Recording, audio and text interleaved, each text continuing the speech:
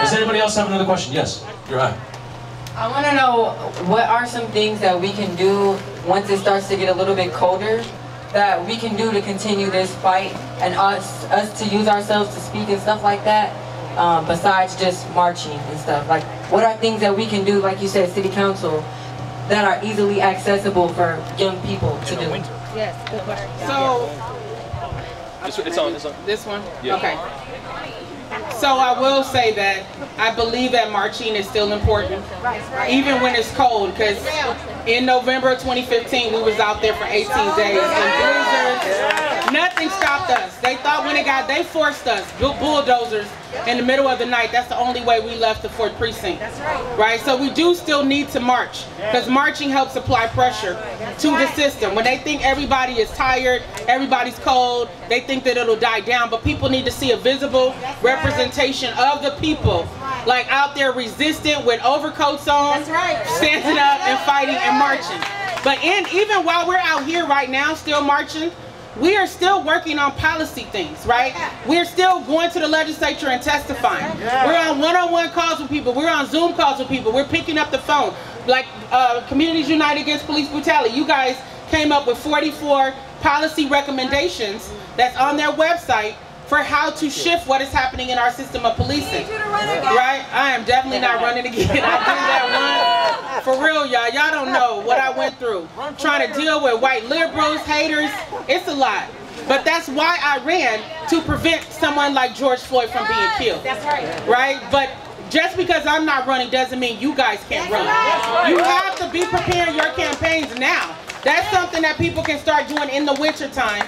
Beginning to prepare your campaigns, because it takes almost a full year, right, to raise money, get some name recognition out there, so people put their signs in their yard, all kinds of things. So now is the time to start that. But we have to be multitaskers. We've never just marched and not dealt with policy, not gone and gone off on the governor, not gone and called up legislators, not gone to City Hall and demanded change with City Council. So it's all multiple pronged. Everybody just figures out, where do I fit in, and then you get in where you fit in and you keep going.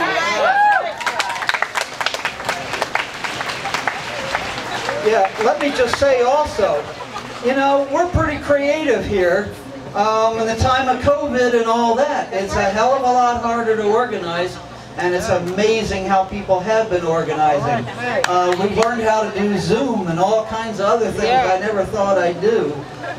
But, you know, we're being creative here tonight, because it used to be we could come to the city council, we could come to the meetings, we could testify at their public hearings, we could hold signs, we could boo, and we could cheer.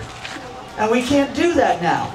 We can show up one at a time on the phone and get no feedback from anything. It's rough. It's real rough. There's a lot of things that are much harder to organize now. But here we are in front of Lisa Bender's house. That's right. Because she doesn't come out in public anymore. You can see her in a Zoom meeting on City Council, and that's it. So, was she much for talking to the people before COVID? Well, no, not actually. About bike lanes. Yeah. About bike lanes, yes. Yeah. But you know, but she had to show up at the City Council chambers. You know, and she had to be in her office. But how did they show up at Powderhorn Park if they worried about COVID? Yeah. I said, how did they show up in person at Powderhorn Park if they're so worried about COVID? It was about pandering to a certain crowd, not about the people represented here in Minneapolis. Exactly. And when I looked at, if you were at Powderhorn watching that, it was almost entirely white people. It was almost entirely white people. So it's very interesting to see seas of white people saying, yeah, defund the police. And you have no black people involved in the conversation. And so it was very strange. And Alondra Cano was saying unicorns and rainbows. And I didn't know what she was saying at all. And that's literally what she said. I'm not making that up. No, it's the truth. She literally said that.